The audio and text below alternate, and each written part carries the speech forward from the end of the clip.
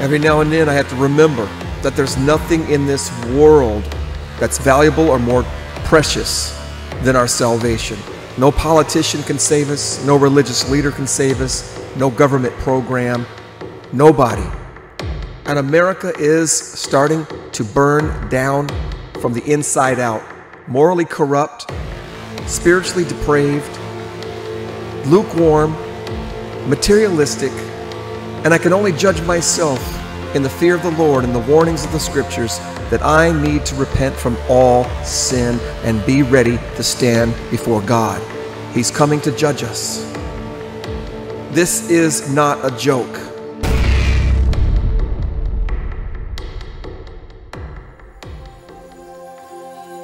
I have no faith in man. I have no faith in man's ability. I have no faith in our leadership. I have no faith in our politics. I have no faith left in this government. I have faith alone in the Word of God. And I've purposed in my heart, I'm going to serve the Lord. I'm going to follow in His covenant. I'm going to walk out His Word and trust the Lord until the sound of the trumpet. My life is not under the control, nor is your life under the control of any political power. The Word of God is greater than anything that's in this world, any institution, any authority, any government, any world leader. God is above all, and He will take good care of His people.